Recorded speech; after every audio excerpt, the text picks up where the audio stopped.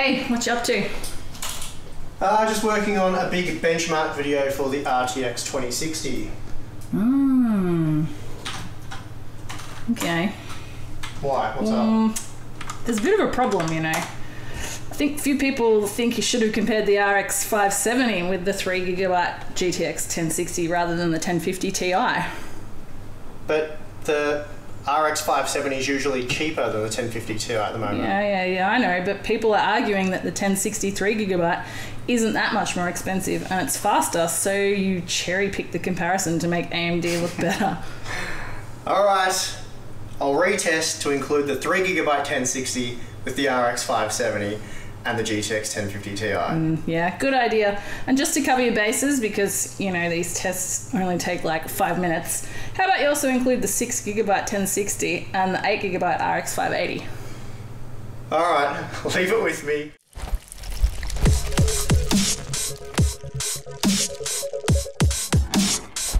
Welcome back to Harbour Unboxed. It is time to reevaluate the value of the Radeon RX 570 all over again, because apparently I didn't do it right the first time. I think a lot of people were caught out by the fact that the RX 570 is indeed cheaper than the GTX 1050 Ti right now. I'll admit it's quite surprising given that the 570 walks all over the 1050 Ti, but that is the current situation, and really I should have made this comparison sooner, back when pricing dropped back down to earth. During the mining crisis, where gamers couldn't really get their hands on any kind of Radeon GPU, we turned to the 3GB GTX 1060, as its limited memory buffer made it pretty much useless for any and all mining operations. This meant pricing held pretty steady, and as a result it was the best value mid-range option for quite some time. Today though, the 3GB GTX 1060 is commonly found at or around the $200 US MSRP, and at the time of making this video, the cheapest card on Newegg was priced at exactly $200 US, and there were 5 options available at that price. The RX 570 on the other hand, there were 3 models priced at $150 US, with multiple options available for the $170 US MSRP. Meanwhile, the GTX 1050 Ti, which recently got destroyed in a head-to-head comparison with the 570, costs $170 US, though there is a model on sale for $155, but it's a very ordinary model with a pretty rubbish cooler. Another standout option right now, and perhaps the only real competition for the RX 570, is the RX 580. There's an 8GB power color model selling for just $180 US right now, with a few models priced at between $200 and $210 US. Meanwhile, the fully fledged 6GB 1060s typically cost around $240 to $250 US. Anyway, today we'll be comparing all of these GPUs in a 36 game battle at 1080p and 1440p to see how they compare in terms of performance and then of course cost per frame. As was the case last time, we're only going to discuss the results for a dozen of the games and then jump into our performance breakdown. As usual, our Corsair GPU test rig built inside the Crystal Series 570X has been used, and inside we have a Core i9 1900K clocked at 5GHz with 32GB of DDR4 3200 memory. As for the drivers, we're again using Adrenalin 2019 edition 19.1.1 for the Radeon GPUs, and then the game-ready 417.35 WHQL drivers for the GeForce GPUs. Okay, so with all that out of the way, let's get into the results.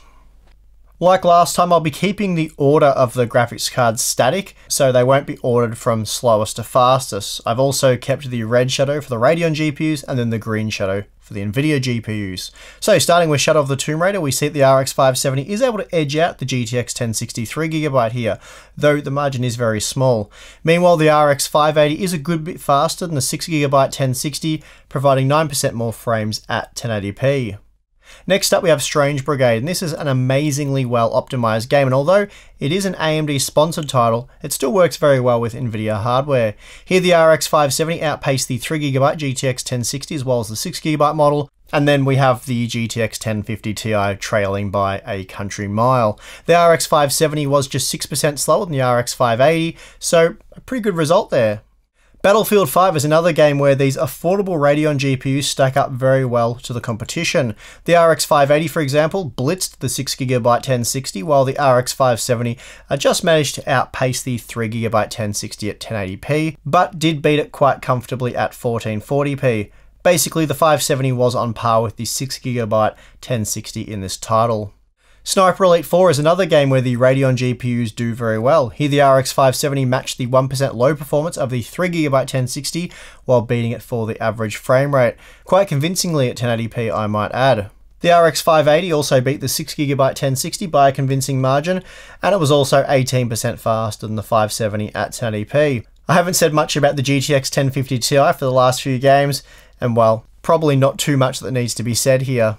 Performance in Monster Hunter World is extremely competitive between the RX 570, 580 and 1060 models. The 3GB 1060 just edged out the RX 570 while the RX 580 just beat the 6GB 1060. So bang for your buck, the 570 stacks up very well.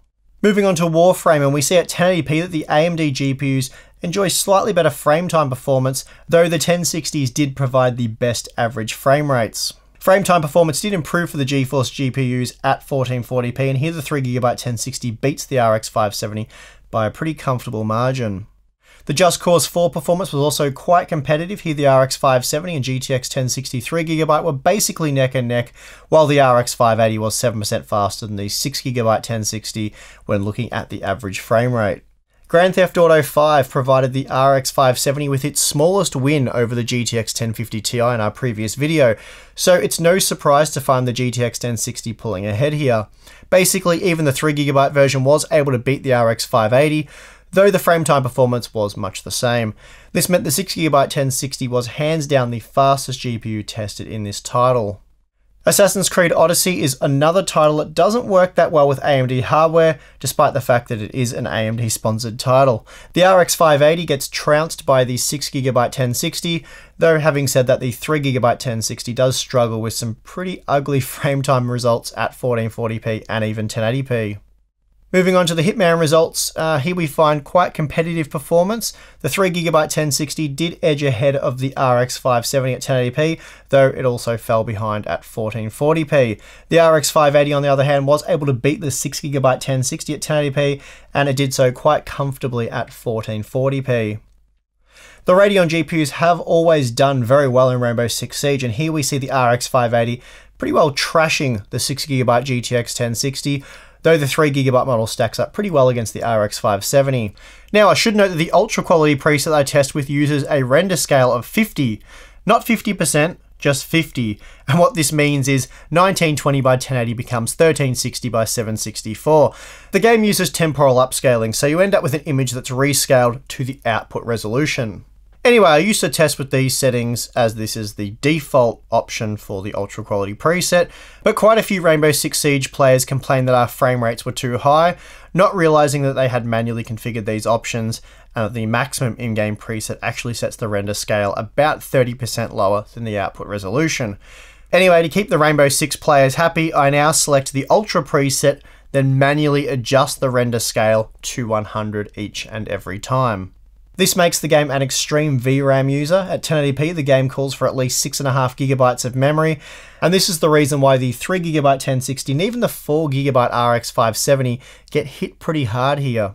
It's not often that the 8GB RX 580 offers over 40% more performance than the 4GB RX 570 at 1080p. I did check these numbers quite a few times, but that is the situation here when using those settings. In the end, the RX 580 beats the 6GB 1060, while the 3GB 1060 and RX 570 are comparable across the two tested resolutions. The last game we're going to discuss the results for is World of Tanks, and here all GPUs performed very well at 1080p. That said, the GTX 1063 and 6GB models were able to quite easily beat the Radeon competition, particularly at 1080p. The 3GB 1060, for example, was 22% faster than the RX 570, and this margin was reduced to just 16% at 1440p, so still a pretty solid win here for Nvidia. Still, as I said, overall the performance was still very good using either the Radeon or GTX 1060 series GPUs. Okay, so previously we found the Radeon RX 570 to be on average 43% faster than the GeForce GTX 1050 Ti, when calculating the averages on a per game basis, and then obviously averaging those figures by the number of games tested. But since I'm not comparing two GPUs head to head, but rather 5 GPUs, I won't calculate the same way, at least not for this initial look at performance. I'll show those, the game breakdown stuff a little later on. So for now, I'm just simply going to take the FPS data from all the games, then average those figures. And this sees the RX 570 come out on top by a 41% margin. So there's a 1 to 2% margin of error there, depending on which way we work the data out. Just a bit of a rounding error. The 3GB GTX 1060 was on average 4% faster than the RX 570 across the 36 games tested, giving it a 3 FPS advantage on average. Then we see a further 14% jump in performance to the RX 580 8GB and GTX 1060 6GB, both of which averaged 82 FPS across the 36 game sample. This made the 8GB RX 580 on average 19% faster than the 4GB RX 570, and this makes sense given that the RX 580 packs 13% more cores with an 8% core clock speed advantage. And on top of that, we saw a few instances where having twice the VRAM was also advantageous. Before moving on, here's a quick breakdown of how the RX 570 compares to the other GPUs tested on a per game basis. In the last video, we saw how it dominated the GTX 1050 Ti across all 36 games, and as I said earlier, when calculating the percentage difference per game, we end up with a 43% performance advantage in favor of the RX 570 due to a rounding error. Compared to the GTX 1060 3GB, the RX 570 was just 4% slower on average, and here you can clearly see where the Radeon GPU got the better of the 3GB 1060, and then of course where the GeForce GPU came out on top. The RX 570 enjoyed big wins in Forza Horizon 4 and Hitman, while it lost by a convincing margin in Total War Saga, GTA 5 and Fortnite. As you might expect, the performance deficit is extended when compared to the 6GB GTX 1060. Here the RX 570 was 14% slower on average, and its only real win came in Strange Brigade. Then finally we have a comparison with the RX 580, and here the 570 was 14% slower on average, and was for the most part between 10 and 16% slower. Right, so that's how they stack up across a wide range of games, and those are certainly the margins you can typically expect to see. The only question left to address now is, how do they stack up in terms of value? And to answer that one, we will be checking out some cost per frame figures. Please note the prices quoted here are in US dollars, and they were taken from Newegg. I ignored the absolute lowest price if there was just a single model available, and I believe this is an accurate and fair representation of the current market prices. So at a current retail price of $150, the RX 570 costs just $2.17 per frame, but even if we use the $170 MSRP, it still only comes out to $2.46 per frame, making it 11% cheaper than the 3GB GTX 1060. The RX 580 is also exceptional value at the current $190 US asking price. It's just 6% more costly per frame than the RX 570 and an impressive 21% cheaper than the 6GB GTX 1060. Then at the bottom of the graph, we see just how bad the GTX 1050 Ti is at the current asking price. At $170, it works out to be almost 60% more costly per frame than the RX 570. Just quickly, before wrapping up the cost per frame stuff, here is a look at prices down under. I realise only about 4% of those watching this video are fellow Australians, but looking at how the margins compare in a different region might interest more than just the Aussies. Interestingly, here in Australia, the RX 570 is even better value, at least relative to the competition.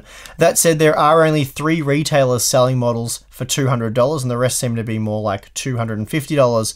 But even so, at that price, the 570 still only costs $3.62 per frame, making it 10% cheaper than the RX 580 and 3GB GTX 1060. On that note, with a 3GB 1060 and 8GB RX 580 offering the same cost per frame, you'd surely be better off spending $40 more on the Radeon GPU for the simple fact that it comes with more than twice as much VRAM. So taking all that into account, we find that once again, if you're looking at spending well under $200 US on a graphics card, it is hard to go past those $150 RX 570s. And even here in Australia, there are some serious RX 570 bargains to be had. Unless Nvidia starts offering retailers discounts, then there really isn't much point buying a GeForce graphics card if you have less than $300 US to spend. At this point in time, I'd really recommend avoiding the 3GB 1060. The extremely limited VRAM buffer is already proving to be a bit of a problem, and you can expect it to become even more of a problem as we move forward. Upcoming titles in 2019 are probably going to give it a bit of a hard time, even at 1080p. And we see even 4GB really is right on the edge for budget graphics cards, and for this reason I'd recommend snapping up an 8GB RX 580. if you can stretch the budget. Anyway, that is going to do it for this one. Next, I promise I will have a 36 game GeForce RTX 2060 benchmark, and I have to say that one's looking a bit more impressive than I was expecting. So anyway, keep an eye out for that video. It won't be too long before it's on the channel. And that is going to do it for this one. If you enjoyed the video, be sure to hit the like button, subscribe for more content just like this, and if you appreciate the work we do at Unboxed, then consider supporting us on Patreon. You will gain access to our Discord, chat, and our monthly live streams. Thanks for watching. I'm your host, Steve. See you next time.